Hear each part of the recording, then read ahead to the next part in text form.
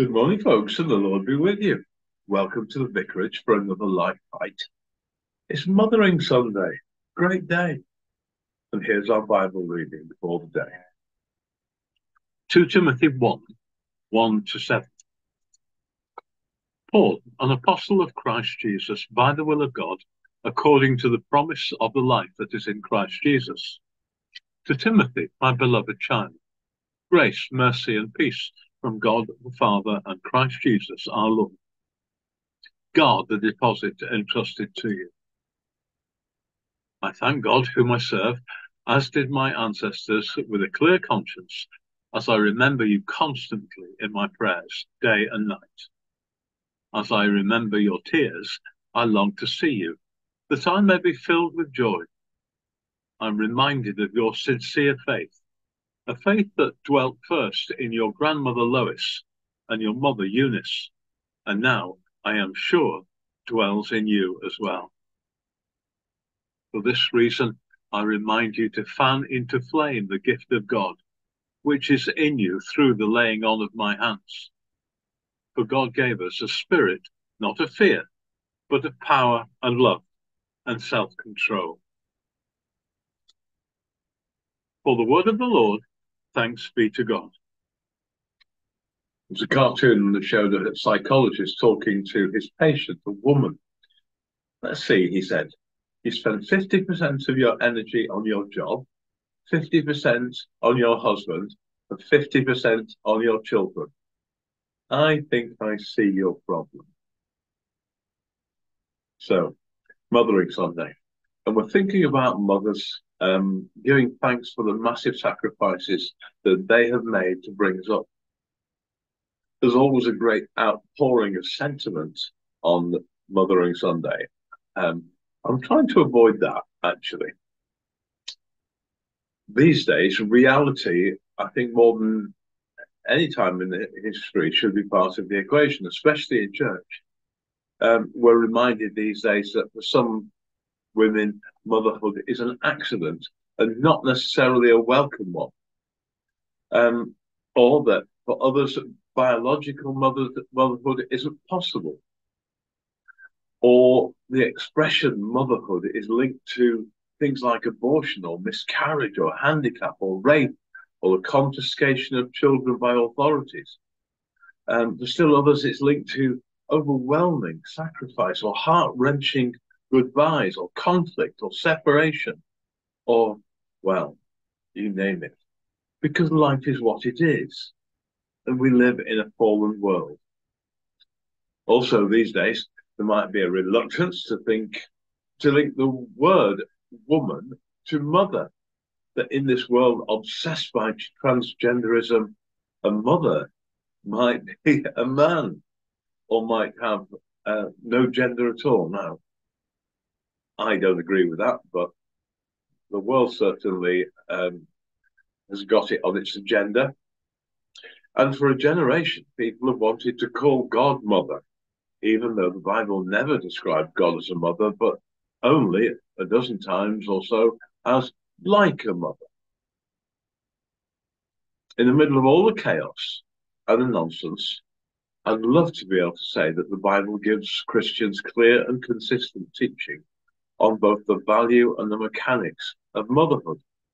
But it doesn't, at least not more than hints of it. Often Christians will look to Mary expectantly as the model of motherhood, but she certainly isn't. She accepts the role of the mother of Jesus, but she's only doing what she'd been told to do by an angel. She doesn't really understand Jesus, which is clear enough by her attitude to him when he goes missing in the temple at the age of 12, by the exchange between her and Jesus when he changes water into wine, by the fact that she and Jesus' brothers, thinking he's gone mad, come to drag him off home. No, Mary is not the model of perfect motherhood, but she is an example of warts and all motherhood. She's there at her son Jesus' death, but every mum would do that. On other occasions in the Bible, mothers are mentioned, but it's a mixed bag. Moses' mother gives him up to protect him from death, but then, of course, ceases to be part of his world. Samson's mother seems to be complicit in bringing up a spoilt brat. Hannah dedicates her son Samuel to God. There's no real plan for motherhood there. Rebecca gives birth to twins, Esau and Jacob, but plots with Jacob to cheat his twin out of what is rightfully his. Naomi is Ruth's mother-in-law, but the big character in that story is Ruth, who's willing to sacrifice to support her. There aren't really any solid descriptions in the Bible of good mothers. And that being the case, you would surely have to claim that Mothering Sunday is not really a Christian festival at all. And that's backed up by its history. In the UK, Mothering Sunday was the one day in the year on which the domestic staff in great houses would be allowed to go home and visit their mother church, and of course their families. In the United States, where they have Mother's Day on the second Sunday in May, that was all about honouring mothers, but it wasn't a Christian thing as far as I can tell. So yeah, it's an odd one. A bit like Remembrance Sunday, where really we're trying to cram a secular idea into a Christian container. But I do want to say two things which help on Mothering Sunday. The business about mothers in the Bible. There's one, or rather two, I must mention, and it's from that letter to Timothy from which we read. Paul writes that he is reminded of the sincere faith which dwelt first in Timothy's grandmother, Lois, and his mother, Eunice, and which now dwells in Timothy. In Acts 16, verse 1, it mentions Timothy's mother, who was married to a Greek, in other words, an unbeliever.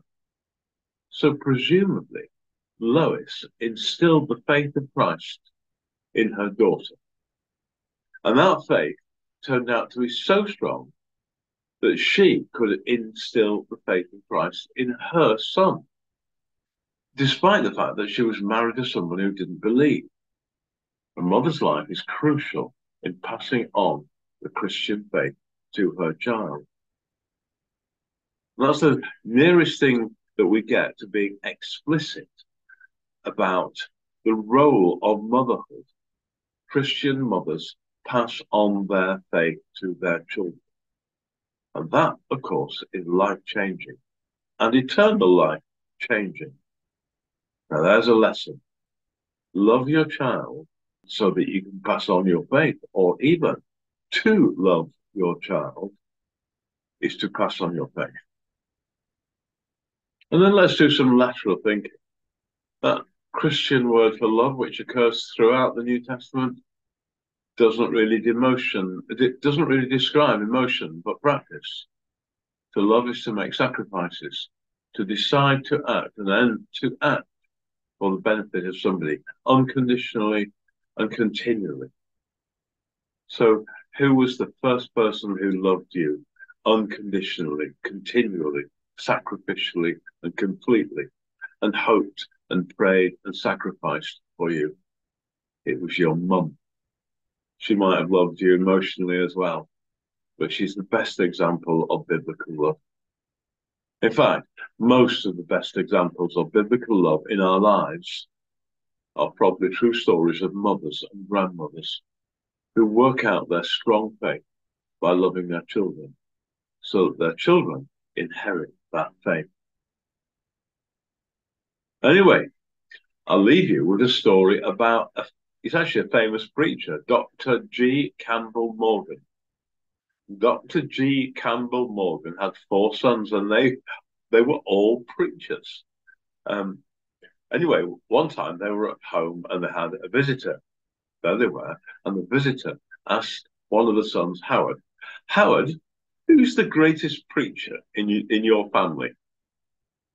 And Howard had great admiration for his father, and he looked straight across at him, and then, without a moment's hesitation, answered, Mother, she's the greatest preacher. Poignant, eh? In the name of God, Father, Son, and Holy Spirit. Amen.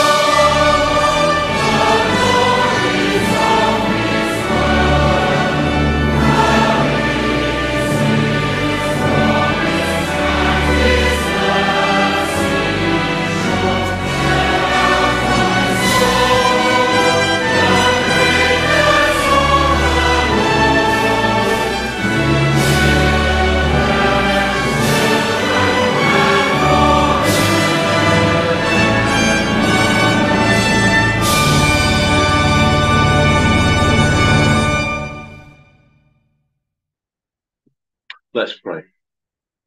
Father God, thank you for your goodness to us. And today, of all days in the year, thank you for our mums. Thank you for the great sacrifices they have made for us. And thank you because they have been committed to us, even when we were being a pain. Thank you that they have hoped and prayed for us. We rejoice at Mothering Sunday. We rejoice because you've given us our mums. And Lord God, we pray that you would help us to show the same kind of commitment to our children that our mums have shown to us. But most of all, Lord God, we pray that you would help us to bring our children, whether they're adults or children, and our grandchildren, up to know Christ and him crucified, so that they grow up to inherit eternal life. We pray in the name of Jesus. Amen. Our Father, who art in heaven, hallowed be thy name. Thy kingdom come, thy will be done, on earth as it is in heaven. Give us this day our daily bread. Forgive us our trespasses, as we forgive those who trespass against us. Lead us not into temptation, but deliver us from evil. For thine is the kingdom, the power, and the glory, forever and ever. Amen. And now may the peace of God, which passes all understanding, keep all our hearts and minds in the knowledge and love of God, and of his Son, our Lord Jesus Christ. The blessing of God Almighty, Father, Son, and Holy Spirit be amongst us and remain with us and our loved ones today and always. Amen. Amen. I hope you have a good day today.